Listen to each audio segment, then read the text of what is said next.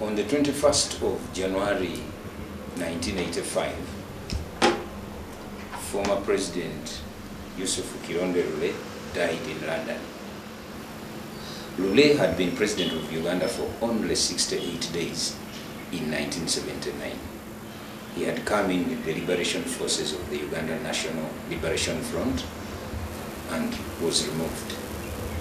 He was exiled, and following the 1980 general elections, he formed the Uganda Freedom Fighters, a rebel group based in Nairobi. In June 1981, at a secret meeting in Nairobi, Yoweri Museveni's Popular Resistance Army combined forces with the Uganda Freedom Fighters to form the National Resistance Movement, with Professor Lule as its first chairman. Had he lived up to the 26th of 1986, probably Lule would be president of a newly liberated Uganda. Sadly, it was not the case. When he died in London, there was a video. When the body was brought for burial in 1987, Professor Lule lay in state at Parliament before he was buried at the Heroes Cemetery in Kololo. Irene Dikusoka covered this event from Entebbe Airport up to Kololo, and it is my pleasure to take you back to the burial of Professor Yusufu Kironde Lule. The late Professor Yusufu Kironde Lule was a pioneer in many things. As such, he inspired many people of his generation. He was one of the first graduate teachers at Budo, the first African to be appointed full lecturer at the University of East Africa, the first Ugandan chairman of the Public Service Commission, the first Ugandan principal of Makerere University College, and the first Secretary General of the Association of African Universities. Between 1955 and 1961, he served as Minister of Rural Development and later of Education in the colonial government. Amongst his achievements during this period was the promotion of Ugandan Africans in trade and the setting up of rural training centers. After independence, Lule became chairman of the Public Service Commission. In 1963, he became principal of Makerere University, a post he filled with great distinction.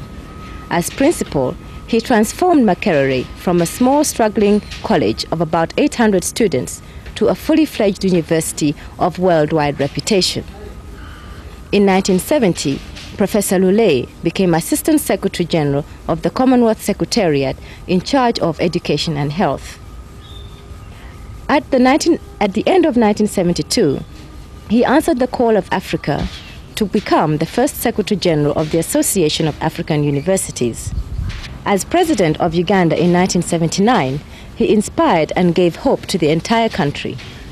During his short term of office, he formed a government of national unity, truly representative of all regions and shades of opinion. In July 1980, the Uganda government barred him from returning to his homeland and to his people to participate in the general election of 1980, and in further contributing to the rebuilding of Uganda. This started his third exile and was the reason for his decision to lead the military struggle against the Obote regime in the interest of the restoration of democracy and human rights to Ugandans. It is against this background that this week Ugandans will witness the state funeral for Yusufu Kironde Lule as he is finally laid to rest in his homeland. The Right Honorable Prime Minister, Dr. Samson Kiseka, in his capacity as chairman of the organizing committee for the state funeral, gives us the brief on the arrangements for the funeral starting on Wednesday, 21st January 1987. This brief will be followed by a recorded version of the funeral of late Professor Yusufu Lule in London in 1985. You must have remembered that he has been put in the press saying, you listen to me, saying that the remains of Professor Yusufu Lule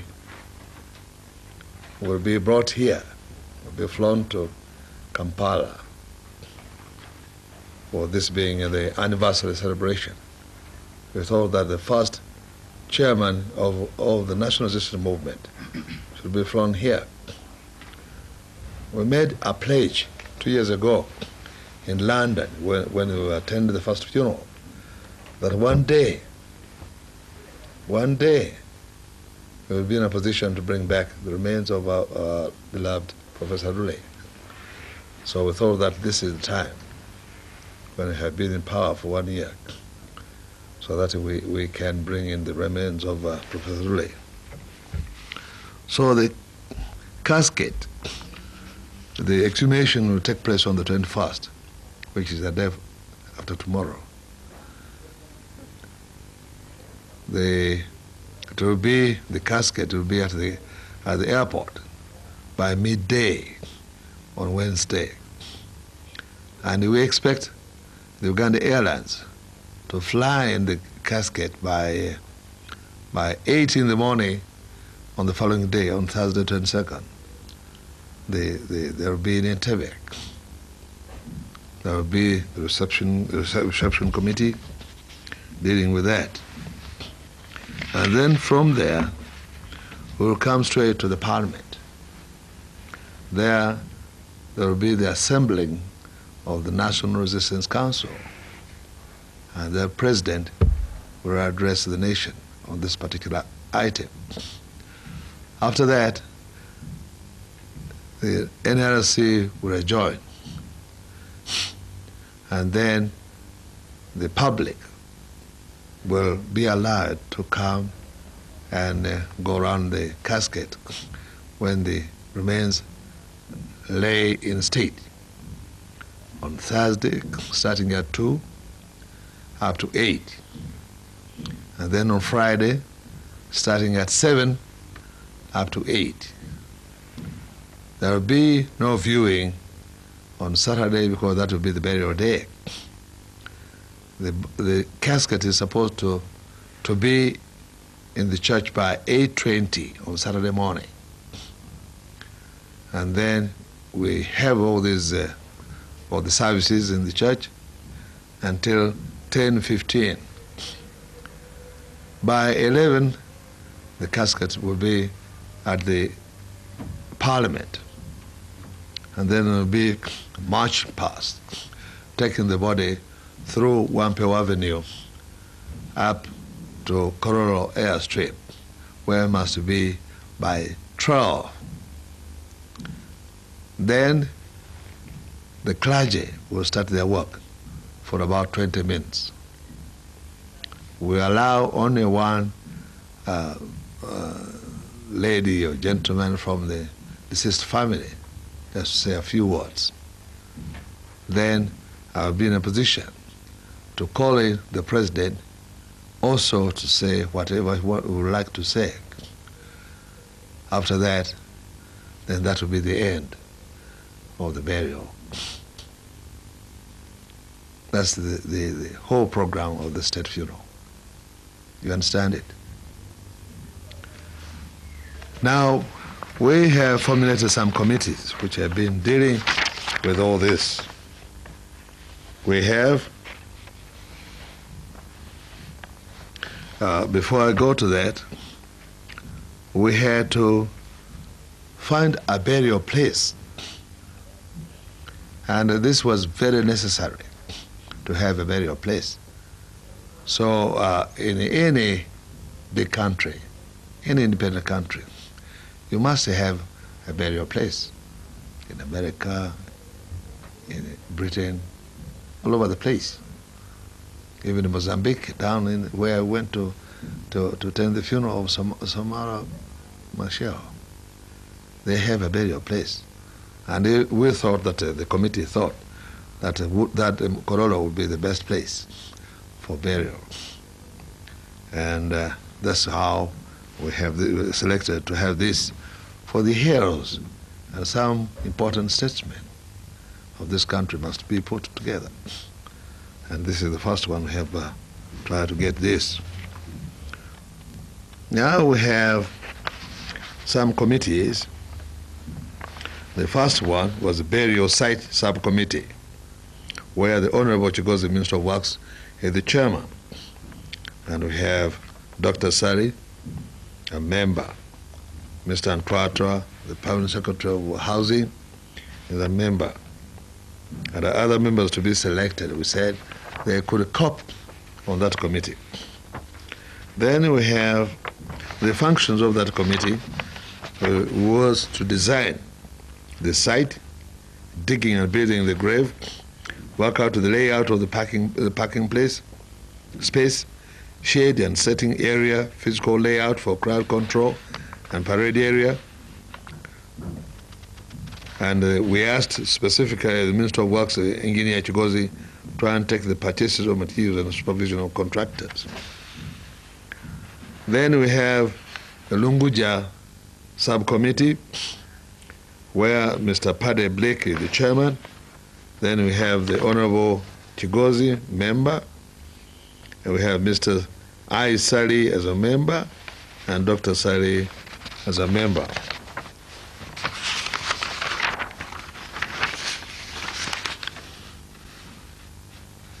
The functions of this committee are to make arrangements for repairs and necessary renovation of the residence of the Professor Lule, and provision of water supply, erection of temporary shade and seating arrangements for mourners, arrange to receive all personal effects arriving with the body from Entebbe Airport to the residence, and the erection of temporary toilet facilities. Yes, sir. Then we have arrival and the airport subcommittee. And this committee is headed by Honorable Balakiria as chairman. Then we have Honorable Kironde Lule, member, Minister of Transport. We have Mr. Sali Isaac. We have Honorable Sam Njuba. We have Commander Tumine, Mr. Chefurumia, and the Chief of Protocol. That's arrival and airport subcommittee. The functions to finalize all the necessary arrangements to receive the body of the Professor Lule, the widow, members of the family, and the friends accompanying the body. Then transportation of the body from Entebbe to Kampala up to parliamentary buildings, where the body will lay in state, and arrange the public movement who will be paying their last respect during the 2 days the body will lay in state at parliamentary building. Then we have the publicity and the state funeral program, where we have the chairman, Honorable Abu Mayanja, Mr. Sente Zakajubi, member, Mr. James Naburia, and they have to copt some other members. And the other prominent member is the ambassador in Canada, Mr. Joseph Tom Sange. Now, the function of this subcommittee is to work out the state funeral arrangements in cooperation with the arrival laying in state subcommittees, the security committee, and the burial site committee.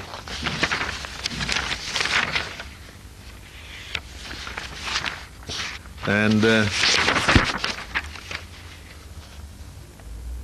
the transportation of the body from London to Entebbe, Kampala, all that has been this has been done. Ceremonial reception at Entebbe, that I have talked to you about it, and I have given you all the committees which are dealing with this important occasion. So this being so, I think the public is entitled to know exactly what is going to happen, and I have told you exactly. We are asking a few people who have what they want to say about Lule to come to the information office in the Ministry of Information, so that they are given time to say whatever they want to say during this week. So the public is asked. This will be the beginning today with this video, with the program given to you, and the video afterwards. Then any other person will be appearing on the TV or radio during this time. But I'm asking the public to make sure that these things are being done properly. It is a state funeral. And I expect people to be here. I don't like the crowd. The crowd has to be controlled by the police and the army. So it's not a matter of anybody doing whatever they want during these processions.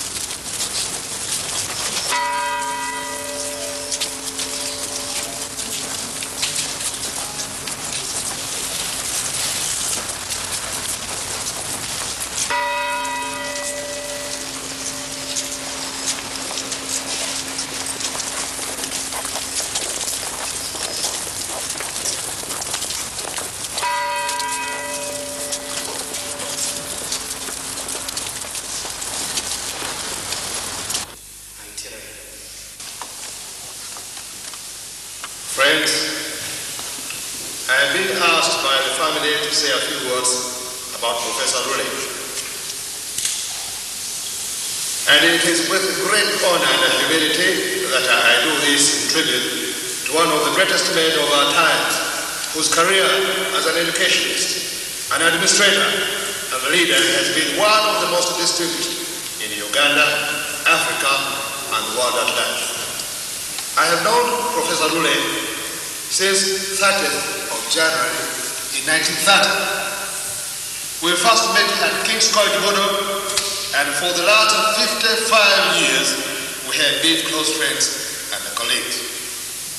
Professor Lule was born 1912. He was educated at King's College, Makerere University College, Fort Hare University, and at the universities of Bristol and Edinburgh. During his student days, he excelled in both academics and sports. He developed from very early on the discipline of the mind and the body. He set several records in athletics for Uganda, East Africa, and South Africa, which stood till the 1960s.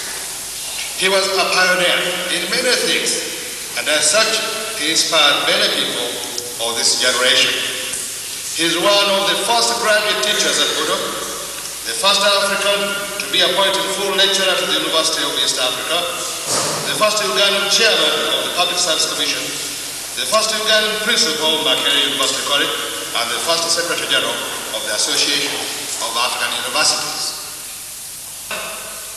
His excellent contribution and the Commonwealth Office Exchange of Students and Staff enhanced the Africanization of the content and curriculum in these universities. His achievements in this job are well known. Throughout all the 62 universities, he served so well. In addition to the support and credibility of Professor Lule's personality. As the President of Uganda in 1979, he inspired and gave hope to the entire country. Uganda was very confident that with him, the country would be able to work again and restore the rule of law. As a foundation for permanent stability, he announced the policies for the establishment of a truly national army and the security forces on the basis of educational achievements and the regional balance. This was aimed at overcoming once and for all the problem of tribal military hegemony, which has been the principal factor responsible for the political instability, insecurity, and lack of progress in our country. And those who turned up for this purpose, unfortunately, Uganda government barred from returning to his home and to his people to participate in the general election of 1980 and further contributing to the building of Uganda. Nothing could be far from the truth. Lule was a highly respected person, a conscientious worker, and husband of family. He gave the best education that any parent could wish for his children. At the time of his death, his family, including his grandchildren, was one of the closest I have seen, and one which should be an example to all the family. We pray for you in this hour of great sorrow, and we assure you of our continued friendship and support. On my own part, I have always regarded Lule's family as my own, and I will continue to regard it and treat it in the same way.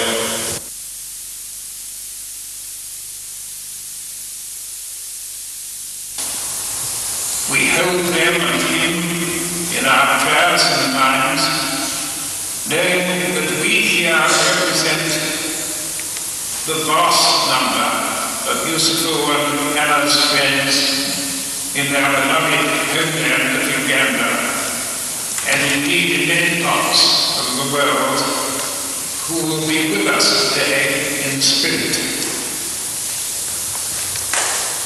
Others can speak better from their personal experience of this remarkable man, respect and hope to Yusufu's quiet, calm wisdom as he faced the tragic situation of his country. Alas, his presidency was short-lived and he was driven into exile, maybe a rarely worthy book, but may recall them and indeed draw together the many strands of Yusufu's life. What we can be certain of is that his superb courage and integrity will shine and be a lasting gift to Uganda as it finds its way here today. The tragic event becomes even more chilling as it has occurred when the struggle which Professor Lule has given every minute of his recent life is about to celebrate its 4th anniversary. Professor Yusufu Lule has been a founding father, a towering pillar of strength, a source of inspiration, and such a glowing example of integrity that the gap he lived is not so easy to fill. In paying this short tribute to Salomon, I find it difficult to divorce the personal perspective, because perhaps more than anyone else, I can bear witness to the incomparable sacrifice and commitment that he made to make it possible for the movement to be born, to grow, and reach its present level when it is on the verge of bearing fruits of democracy and liberty in our motherland, Uganda. I can hardly fail to recall the numerous tiring journeys that Salomon had to make in 1981 between London and Nairobi in quest for the birth of this movement. Sometimes several weeks, coupled with more than 16 hours of daily work.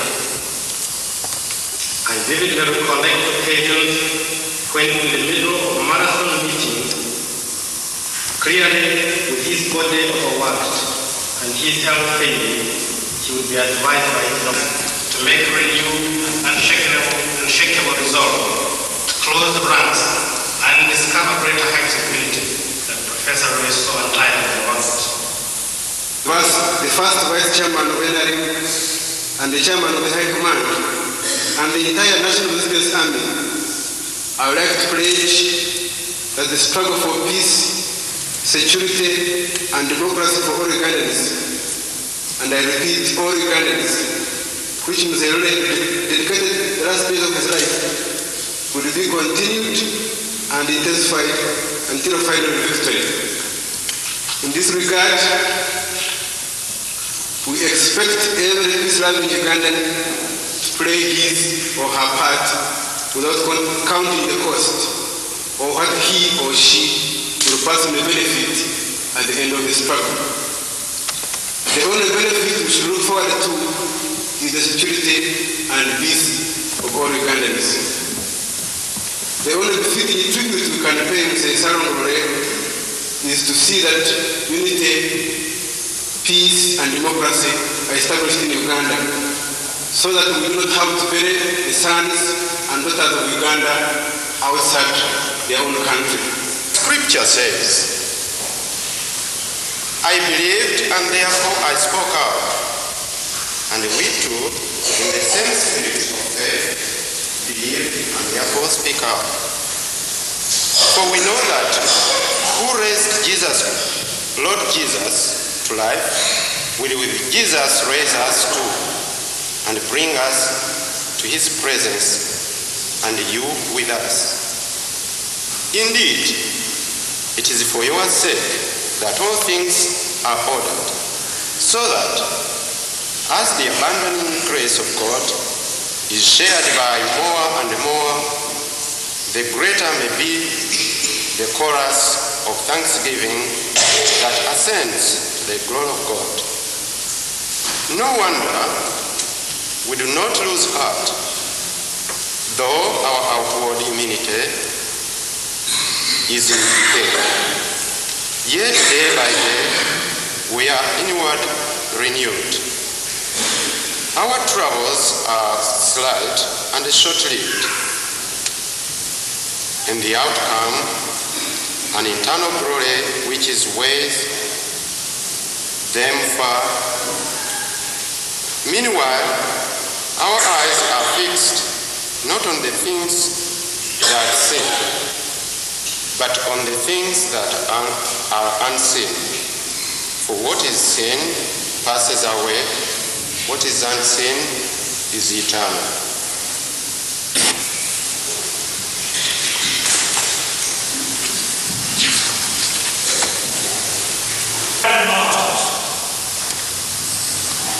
If you leave this church today, remember nothing else. Remember that our God is a big God, that our God is a personal God, that our God is a jealous God, and that our God is a God who exalts. Our God is a big God who created the universe and placed every star in place, one by one. Deuteronomy 10 says, the Lord your God is God of gods.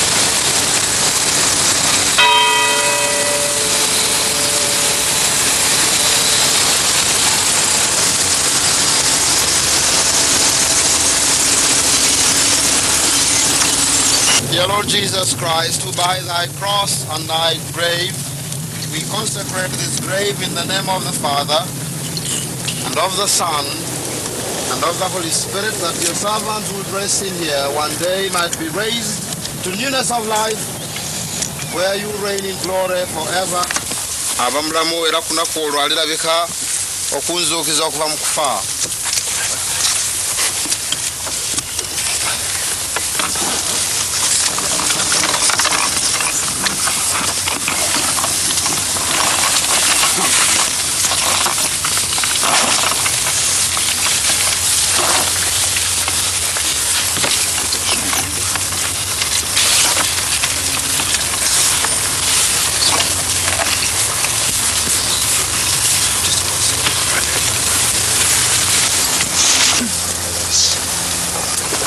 Kubanga Katonda ayinza byonna ayagadde olw'ekisa kye ekingi okutwala ewuwe obulamu bw'oluganda ono omwagalwa, kyetuva tuteeka omubiri gwe mu ttaka, ettaka mu ttaka, evumuvu, enfuufu mu nfuufu, nga tusuubiranga nti era tetubuusabuusa lunaku olwo Yesu Kristo bw'alirabika alimuzuukiza okubeera wamu n'abo bonna bamwagala, alikyusa emiriro gyaffe n'omubiri gwe ogw'ekitiibwa.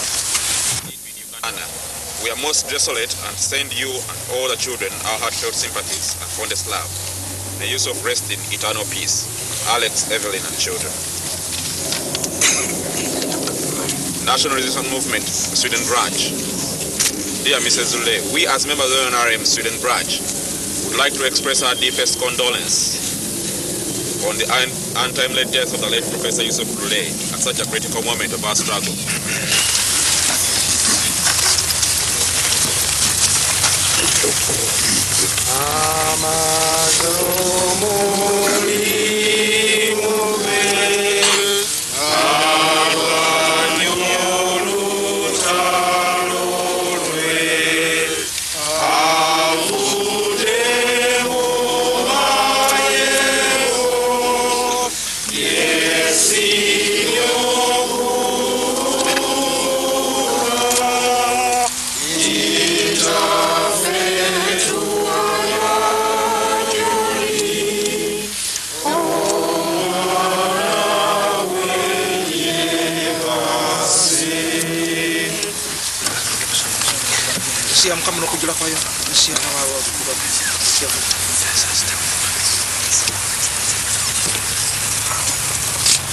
Ngenda okuziika olimu mu lumanya olugamba nti ku lunaku olukulu lwalirabika Yesu alitukuŋŋaanya ffenna awamu abaana be.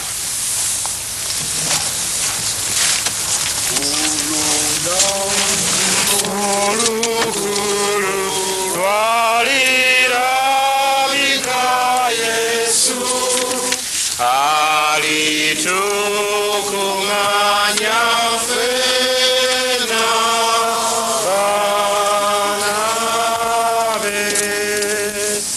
okusabira oluganda ono tumuziika ettaka mu ttaka, enfuufu mu nfuufu, evumuvu, nga tusuubira okuzuukira Mukama waffe Yesu Kristo lwabizizza emibiri gyaffe okufaanana ng'egyo gy'alina mu ggulu. Tugamba bino tubisabe ku lwa Yesu Kristo Mukama waffe.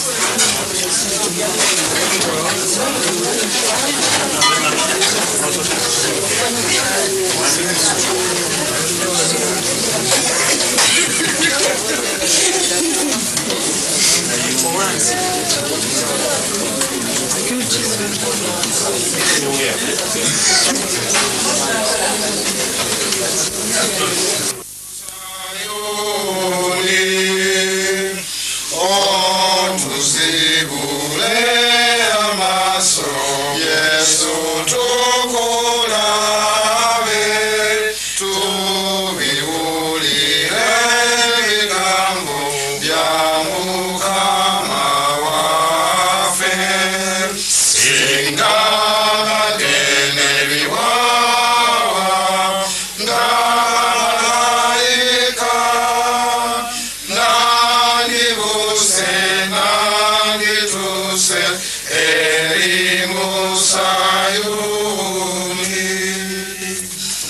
I've chosen that hymn, as you know, it is the Uganda Matters hymn.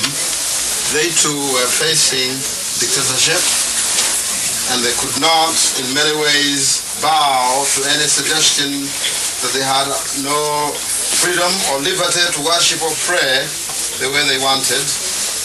It is a hymn which speaks of Zion, and for us, I'm sure, here probably would be more or less an expression that one day at some place, because Uganda very much, like for the Hebrew slaves, Zion was a place of peace, of joy, of love, of gentleness, that someday for us, if we were able to be like angels, we would be able to fly to our motherland. And I want to believe that God still would dwell there and give us that same sense of security. So these exiles in Babylon were longing to go back to Zion, which was a place of joy, of love. And Uganda, for many of us, still is very much like that. And I actually believe God has not forsaken our country.